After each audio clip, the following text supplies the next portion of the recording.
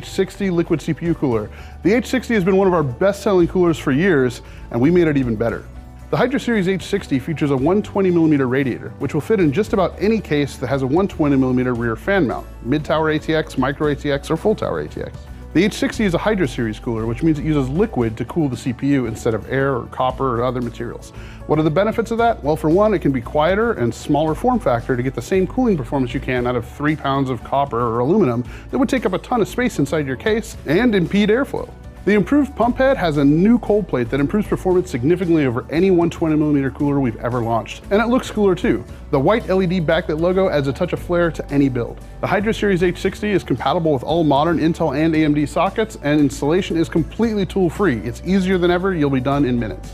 The Hydra Series H60 comes with an SP120 PWM fan, which ranges from 600 RPM all the way up to 1700 RPM. So whether you want maximum performance or minimum noise, you can choose that through PWM control. The improved copper cold plate and the higher density radiator team up for the best performance we've ever offered in a 120mm radiator. The new version of the H60 is our coolest, quietest, and best performing 120mm radiator cooler ever, and it looks cooler too. For more information, head on over to Corsair.com.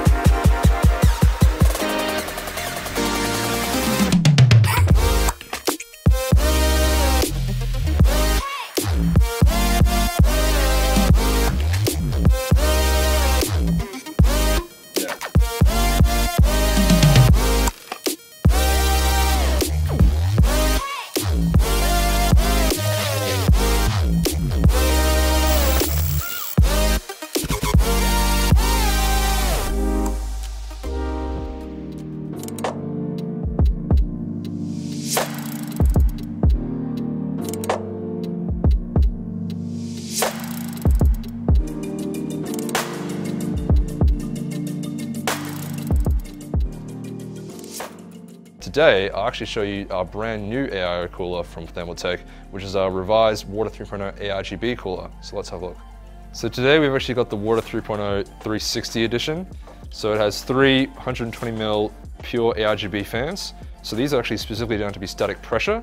So what that means essentially in English is that they pull in air from outside the case through thinner gaps and actually draw it through the radiator itself, cooling the liquid inside. So it's actually much more efficient in those tighter, smaller chassis.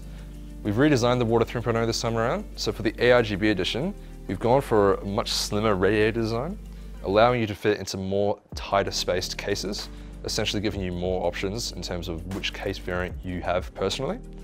For the tubing, we've actually opted for a higher quality rubber this time around, allowing for much added flex and bending. So when you're filling it around those tight corners in installation, you won't have any issues or worries in terms of punctures, leaks, or anything like that.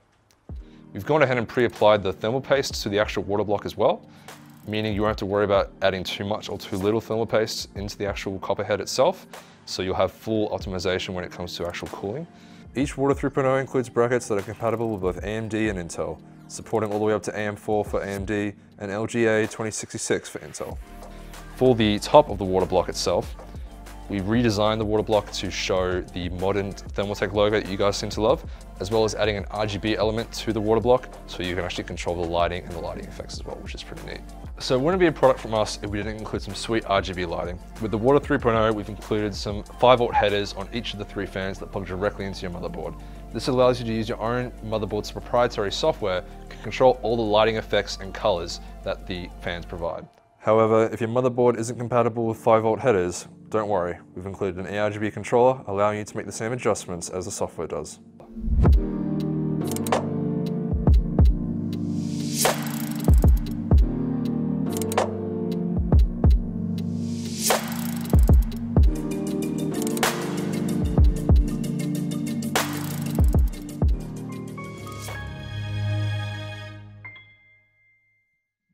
Hey guys, Tony from Thermaltake here, and today we're going to be going over the installation for a brand new Flow 360 AIO. For this video we're going to be installing it in an Intel 1151 motherboard as well as an AMD AM4 motherboard as well.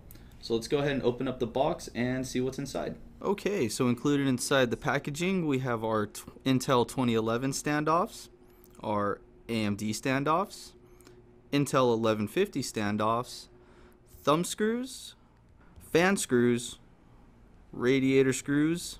We also have our AM4 standoffs, our retention clip, backplate with included pads, our general AMD bracket, and our Intel bracket as well. Just to round off the RGB Vive, the Flow also comes included with 3 of our 120mm Ring Plus fans, controller, and included cables as well. And finally we have the cooler itself, consisting of the cooling block as well as the radiator. So first we're going to go ahead and start off with just getting the fans mounted onto the radiator itself. For this it's pretty straightforward, but it's also a very good time to figure out how you want to orient your fans and take care of cable management. For instance, on this installation, we ended up going with a pull configuration, as it would allow us to view the fans a little bit more from the inside of the case, and also gave us a good opportunity to tuck some cables behind some screws just to make cable management easier down the road.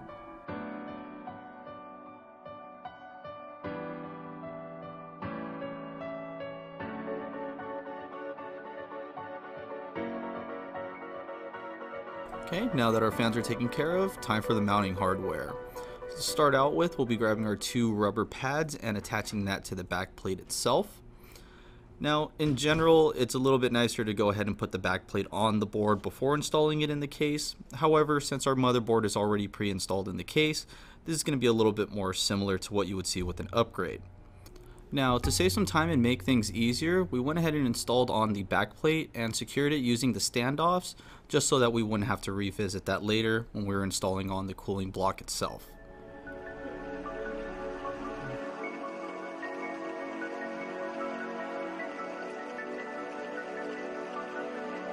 So now it's time to go ahead and get that radiator mounted.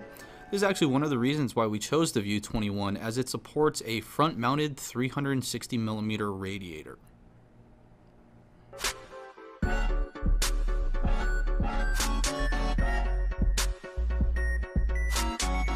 Mounting the block for the Flow is pretty straightforward and simple, as all you'll need to do is line up the brackets for the pump with the standoffs themselves, and then just go ahead and secure it with the provided 4 thumb screws.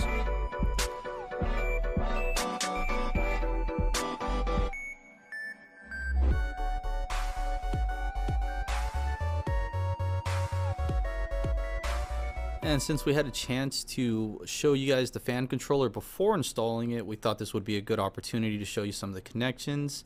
Right here we have our Molex power. It's pretty straightforward. Next we have our USB controller. Now this is actually going to be attaching to a motherboard header and then straight to the controller itself. Then we have our fan headers. These are pretty funny, as they look like USB 2.0s. And they'll just be connecting into the controller just like that. And we have 5 available ports as well. Now, mounting a cooler onto AMD's new AM4 socket is actually very reminiscent of Intel's 2011 socket, with the only major difference being that you'll be removing these 2 top mounting brackets and then just going ahead and securing your standoffs, followed by the cooler itself.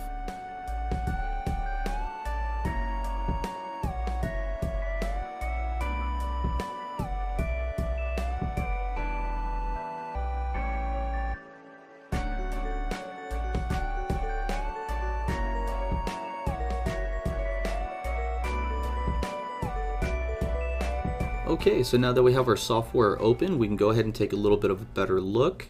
Now, first thing that you can notice is that there are 5 panels open. That is to correspond with each of the ports off of the controller. And let's take a look over here. You'll notice that the number 4 is actually set as if there's an error. Now this is because by default it's set to the Ring Plus fans, so we'll need to go ahead and switch that over to the Flow. Once we do that, we can go ahead and see all the different controls for the pump, And let's go ahead and move back. So now, since we're using the 360, there are 4 of these panels being used currently. However, if you're running the 240 or the 280, you'll actually have 2 leftover ports, so you can hook up even some more Ring Plus fans. Now, to begin with, we have our fan control. It'll have a reporting for the RPM readouts of the fans. You can actually change this individually or among the whole set. There's a few different values such as performance for getting those cooler temperatures if you don't care about noise, and then silent just to go ahead and keep the rig silent, that way it's not bothering you. Nice part about this is you can actually deselect PWM and then adjust the values on their own. Let's see here, but for this instruction we'll go ahead and leave it as silent PWM. After that we have our mode section, which we'll get into in just a little bit, and then LED brightness and some color settings. Now what's actually kind of cool about these color settings is if you're trying to get a specific color and you don't want to use the color wheel, you can actually go ahead and input manual values. Right here I actually already have it set up to show for blue, so let's go ahead and put that in. We'll deselect the LEDs that we just changed, and let's change a couple more really quick. Go ahead and make this red. So knowing that 255 is the max, we can make red 255, everything else 0. Punch that in, and as you can see, those LED values there have changed over to red. And we'll do just one last one. And let's make it green. RGB, why not? Okay, and there we go. Red, green, and blue. So enough with this. Let's go ahead and take a better look at some of the different modes that we have available, and actually 2 new modes that we have as well. Okay, so we actually have a total of 12 modes for the Ring Plus software. However, for today's tutorial we'll only be covering about 2, as those are the newest additions to the family. If you want some more info on the other 10 modes, go ahead and check out the link in the description for a video Mike did actually covering the Ring Plus fans and the software as well. So to begin with, this is actually one of the new modes that I found really cool, and it's thermal mode. It's going to go ahead and change color corresponding as to how the temperature readouts are in your system, moving from blue for pretty cool to green at a good running status, and red, which normally indicates danger, meaning your temperatures are pulling up a little bit higher than they should. I've generally yet to see red, so we'll kind of watch the transition from blue to green. Now to go ahead and put some load on the system, we're just going to go ahead and open up a benchmark really quick. And as you can see almost immediately, just from a quick jump, the system goes ahead and changes color.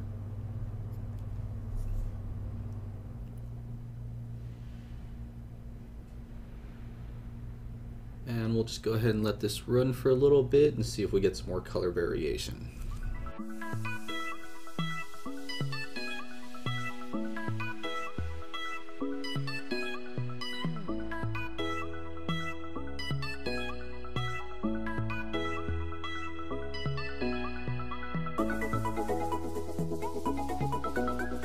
And let's go ahead and exit really quick so we can watch the system switch back down to blue.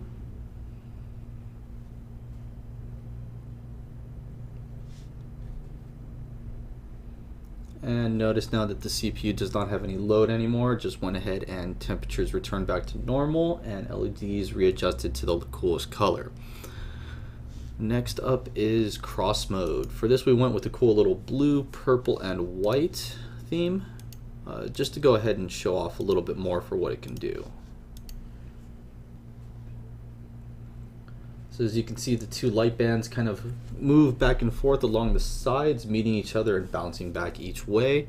This is pretty customizable. You can change any LED you see fit to any other colors you might like. So let's see here. Let's turn some of these purples over to red. What else is? We'll go with some yellow, because why not? And then we'll mirror that on the other side as well.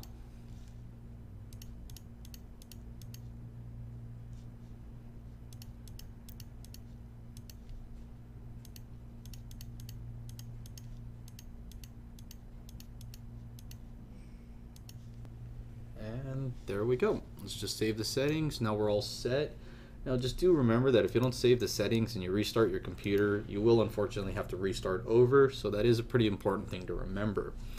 If you do have a few different settings that you like, you actually have about 5 different profiles that you can interchange between this. Hey guys, George here from Corsair. This is the Hydra Series Pro family of liquid coolers. They're better looking and quieter than any of our other coolers have ever been, and they're 100% Intel Coffee Lake and AMD Ryzen compatible. The Hydra Series Pro has better lighting than any of our previous coolers. The aluminum bezel has a nice bead blasted finish and feels substantial when you touch it. And even the radiators have been redesigned with a premium aluminum inlay for the logo treatment. But by far the biggest improvement is the reduction in noise levels. By using the ML series fans, which have a magnetic levitation bearing to prevent friction, you get way quieter airflow operation at all RPM ranges. And for the first time in Corsair Link, you now have a 0 RPM mode for our Hydra Series coolers. These coolers are so efficient they can cool without the fans even running on the radiators. So until you absolutely need them for CPU safety purposes, the fans won't even spin up. With Hydra Series Pro and Corsair Link, you can adjust and control fan speeds, but you can also adjust and control the RGB lighting, however you want. The 2 models in front of me right here are the H150i Pro, which is a 280mm system with 140mm fans, and the H150i Pro, which is, for the first time for Corsair, a 360mm radiator with 3 120mm fans. The Hydra Series Pro is Corsair's quietest and best looking line of Hydra coolers ever. You guys should check out Corsair.com for more detailed information. Maybe you can add one to the cart and put it in your next build.